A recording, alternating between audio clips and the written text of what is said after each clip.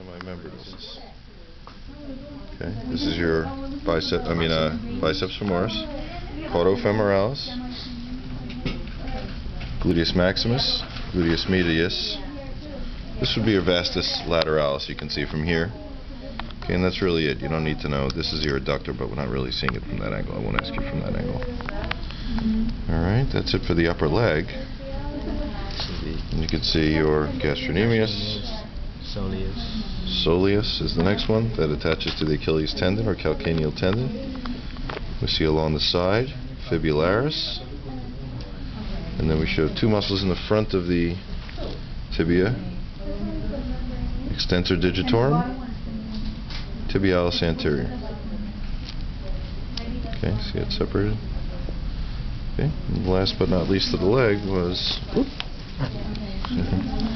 We just see the tibia here. If you remove this fascia, you see the bone right there. There's the flexor digitorum longus. Okay. Okay.